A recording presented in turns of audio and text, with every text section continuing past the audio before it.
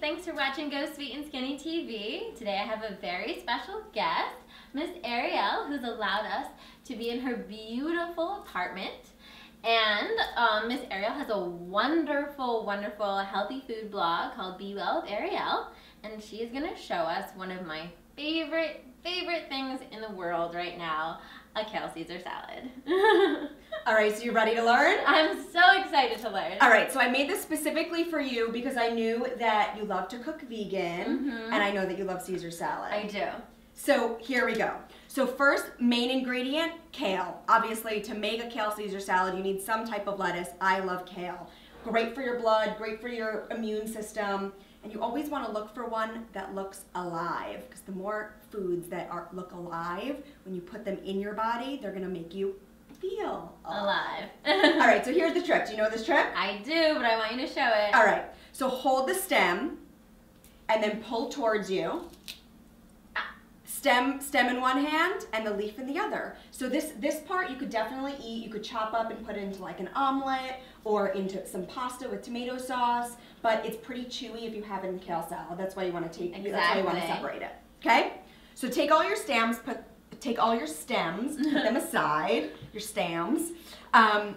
Take the leaves, and what you want to do is just place them one on top of the other. This is such a fun trick. And if you have dinner parties or you're maybe just making a special meal for your boyfriend or something, it's going to really impress them because they're not going to know how you did it. So this technique is called chiffonade. Now, of course, you can absolutely chop it up. You can even just rip it up to make your life so much easier and just put it into a bowl. I love chiffonade because it looks really fancy and it sounds really fancy, but it kind of just looks like ribbons. Also, it's really easy to pick up with a fork too. That's why I like it. So what you want to do is you want to take your layers of kale and you're just going to roll it up. Roll it up like a fruit roll up, but not. Once you roll it up, be careful of your fingers, and you're just going to slice it really, really thin until you get chiffonade ribbons. So pretty. It's like a party on your plate, on your cutting board, okay? All right, then, so once you have the kale, you can put that in your bowl, and then you're gonna make the dressing. Yes, ready? And the dressing is the good part because this is the hard part to get right. This is the hard part, ready. So I like it super lemony, so you could use a whole lemon, or if you don't like it super lemony and not as thin, if you want it thicker, you could do like a half of a lemon. Okay. So I'm gonna just squeeze it in here if you wanna take one. Sounds good. Squeeze Yeah, that in. I love lemon. And then the secret to making it really thick is using tahini, which is made of sesame seeds.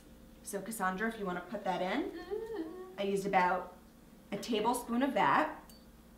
Yum. Then we're going to use a half of a teaspoon of really good sea salt. I love a brand called Real Salt. When you look for sea salt, you want it to look really gray or pink or wet looking. That means that it's less processed.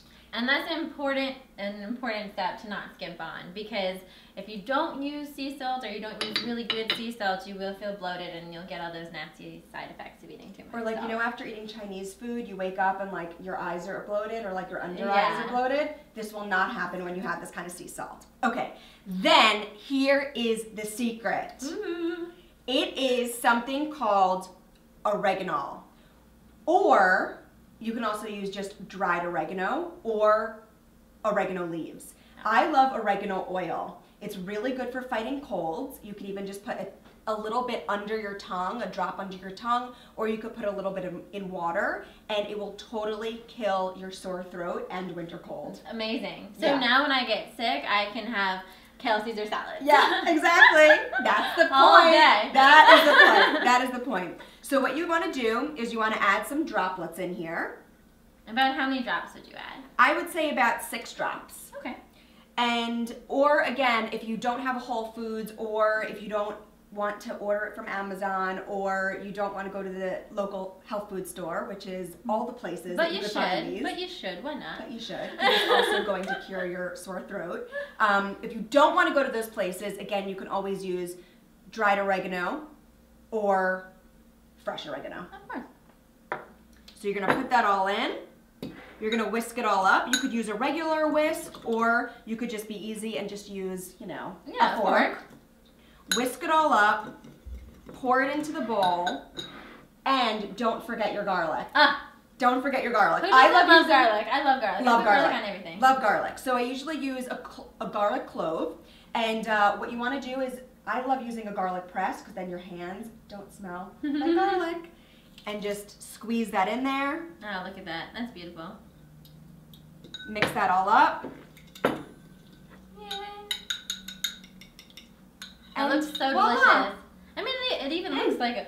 Smells Oh my so good, God. right? It smells like Caesar And salad. look how beautiful this is. So Oh here's my the God. Caesar salad, and what I did just to kind of impress my guest over here, I added some watermelon radishes that I found at the farmer's market. How gorgeous! They're are these so colors? beautiful. And she knows that I love hot pink, right? Team Ludo. So just mix it all up, and voila, vegan Caesar salad.